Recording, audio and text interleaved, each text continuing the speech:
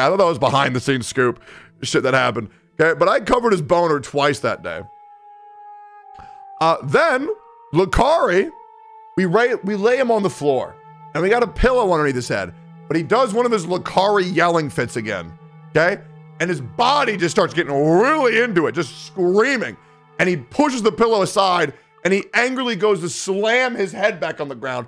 But before that happens, I notice what's about to happen, and I put my hand underneath Lacari's head, and he slams his hand against my, slams his head against my head, or my hand, hurts the fuck out of my middle knuckle, but I think I saved him from hurting his little noggin. So I caught his head, and he's good to go. And I was really happy with that. And then it happened again, or the nenext time I caught him with my foot, which also made me really happy.